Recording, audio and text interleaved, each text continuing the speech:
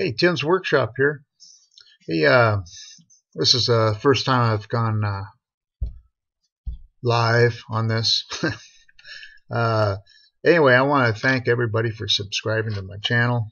I just hit 200 subs actually a couple days ago. I'm a little bit over that now. This is the first time I've gone live using webcast and using YouTube. Now, hopefully this is working. Otherwise, I'm just talking to myself, which I normally do anyway. I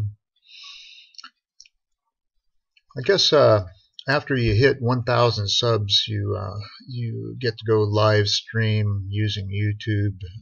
I don't know, but they say you can use webcast, web streaming. So I'm just experimenting here. There's a huge delay of me watching myself on here, so I'm not going to do that. So I'm just looking at the camera. I started doing YouTube videos back in 2016.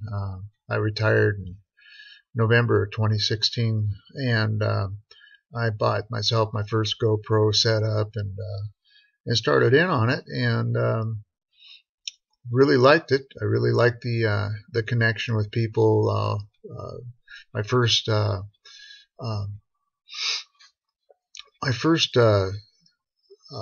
watching the YouTube was watching Dangar Marine, and because I have boat motors and stuff like that, so I wanted to learn how to work on them, and started watching his videos and down in Australia. It's really cool, and I'm going, man, this is cool. You can talk to people around the world. This is a really awesome thing, you know. So, and for my channel, Tim's Workshop, I didn't want to just limit myself to a certain subject, you know. So I wrote on there that I like doing how-to videos, and that means basically everything. So, yeah, I get bored easy, so I have to use my imagination a lot. Not sure if the live stream comments will be coming up on this or not. If not, I'll just load it onto YouTube when I'm done here, and then you can leave comments there, and I'll get back to them. Just ask questions, and I'll get back to you. It'll be nice when I can actually answer questions as I'm doing the live stream here. That'd be cool too. Not sure if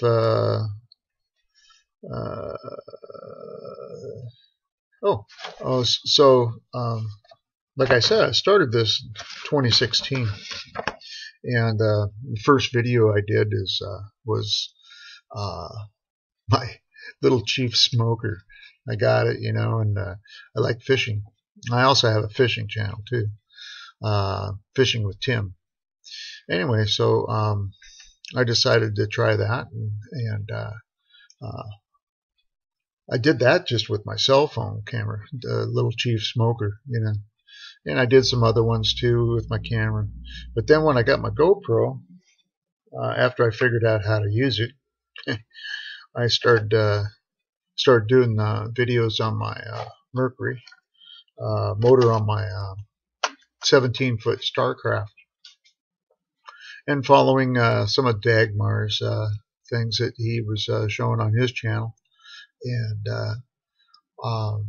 I wasn't really new to the mechanical world. I worked for Boeing for like 37 years, and working on aircraft, and not only mechanical but also sheet metal, a lot of sheet metal, aluminum, you know.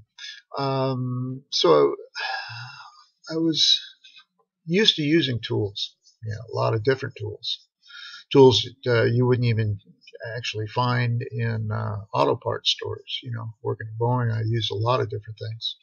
Rivet guns for one, and and then when I was 15, I started working on cars. And my first car was a 65 Malibu SS uh, with 327 in it. Had a 4-speed, and that was my first hot rod. so I went through, like, I don't know, probably 4 or 5 clutches on the thing. I actually broke the bracket, the shift lever bracket on the inside of the firewall. I actually broke it in half, and this guy welded it back together for me. So my dad, he was getting pissed off at me for doing that. So it was fun though. I worked on it and found a buddy that had a Mustang. He had a 65 or 67. Can't remember. I think it was a 65 Mustang, and we'd work on it, and I started loving the Mustangs. So later on, I ended up getting a 67 fastback. I think it was a 2+2. It was automatic, 289, and but it was really nice. Somebody went and put thrush side pipes on it, and things were loud. Not super irritating loud as far as driving around town. It was fun, But if you were on the road, I went over to Spokane from Seattle a lot. There's a lot of open, farmland and stuff out through there. And I had, because it was hot, usually when I was going over there in the summer, I had no air conditioning in that car. I just rolled the windows down and had my arm out, My one arm would get all suntan, burnt, and my ear would just be numb from listening to that side pipe all that way. But it was cool. I had a lot of fun. Let's see here.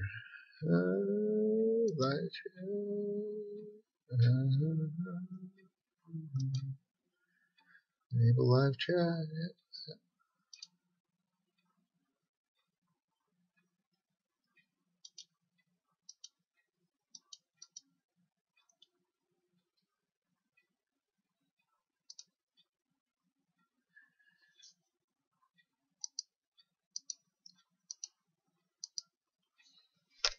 I'll type something on here and see if it actually works.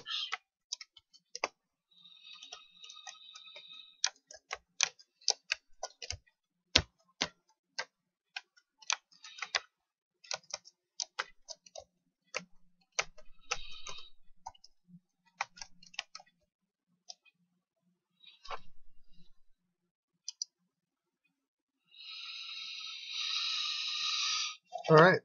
So anyway, I had quite a few different cars. Actually, I started getting into Volkswagens at one point. I had the 67 Mustang, and the gas crisis hit in 74, I believe. And my first wife, we got divorced, and I gave her the Mustang because I couldn't even afford the gas on it, to tell you the truth. And they weren't that popular. I mean, they were popular, but it wasn't something that I thought would be worth a lot of money, which I was wrong. So anyway, I gave that to her, and I bought a Volkswagen 65 Bug. So I had that, and I played with that a lot. Pulled the engine out because one of the spark plugs burned through the side of the head. I don't know how that happened, but aluminum head, anything can happen on it. So I went ahead and pulled that off, and I had a 68 bus at the time, and the engine blew up on it. So I had it parked at my parents' place. So I got the idea of, hey, maybe the heads will work on that on the Bug, Whole different year. Volkswagen bus compared to a Beetle. So I did, and I pulled off the heads on the Bug, and I actually pulled the whole engine out. I had it sitting in the garage, so I was working on it there. And so I put the heads off the bus on the bug, and they fit. Okay, cool. Uh, put everything together and went to start it, and there was no compression. I mean, it was just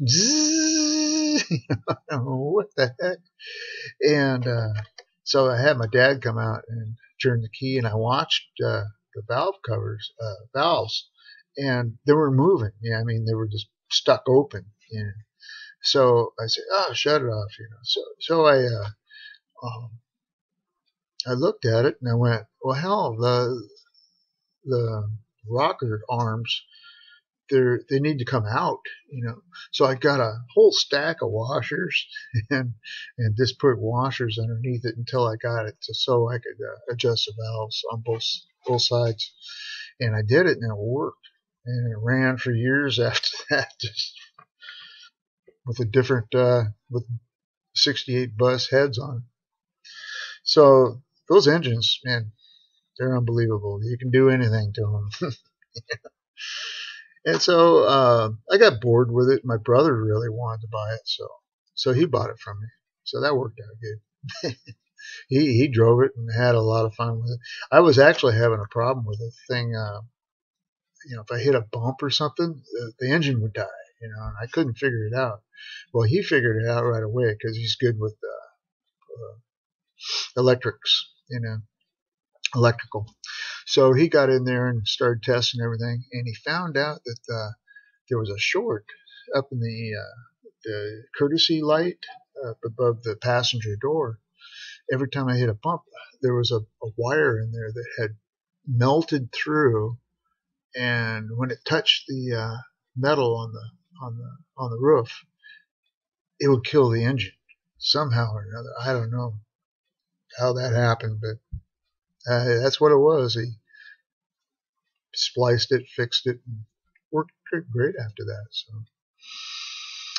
anyway, this is my first live stream. I don't really see much going on.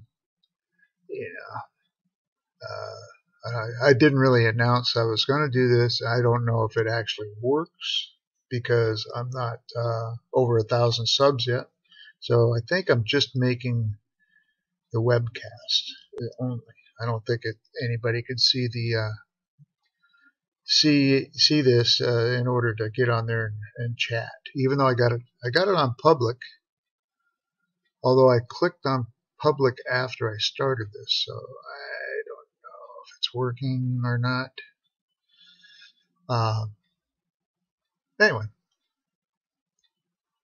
I will ask some folks and see.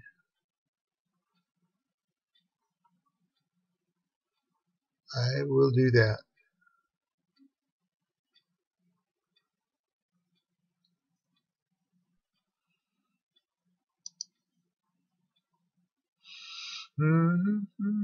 Anyway, sorry about the pause there. I'm just kind of looking over everything on this.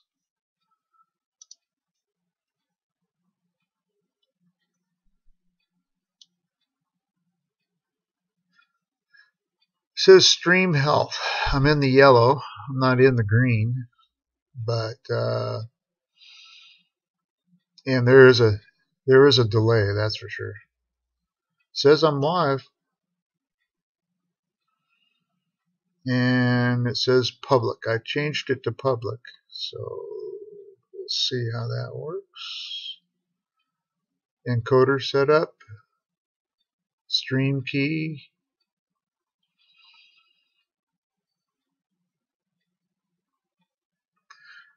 Alrighty. So I'm going to wrap this up for now. I'm not going to go on forever. I'll try this again. I just wanted to see if this works. Alrighty.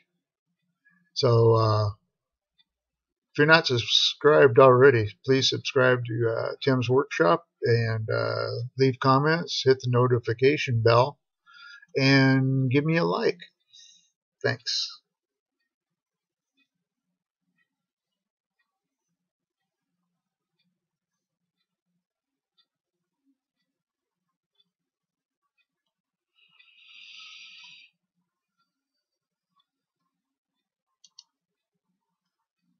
In this video, I'll show you how to set up and manage live streams in YouTube's Live Control Room.